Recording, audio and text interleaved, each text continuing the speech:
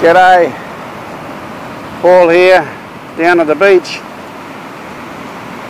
and we're continuing our reading through the Gospel of Mark in chapter 14 from verse 53. This is leading up to Good Friday.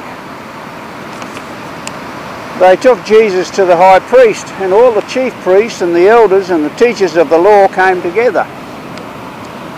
Peter followed him at a distance right into the courtyard of the high priest, and there he sat with the guards and warmed himself at the fire. The chief priests and the whole Sanhedrin were looking for evidence against Jesus so they could put him to death, but they did not find any. Many testified falsely against him, but their statements did not agree. Then some stood up and gave this false testimony against him.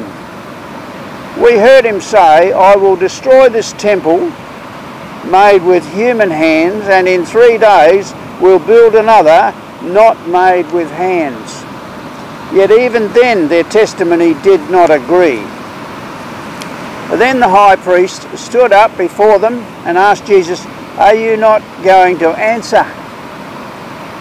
What is this testimony that these men are bringing against you?"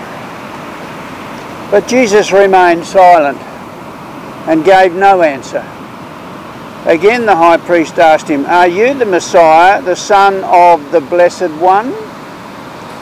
"I am," said Jesus, "and you will see the Son of Man sitting at the right hand of the Mighty One and coming on the clouds of heaven." The high priest tore his clothes. "Why do we need any more witnesses?" he asked. "You have heard the blasphemy. What do you think?" They all condemned him as worthy of death. Then some began to spit at him.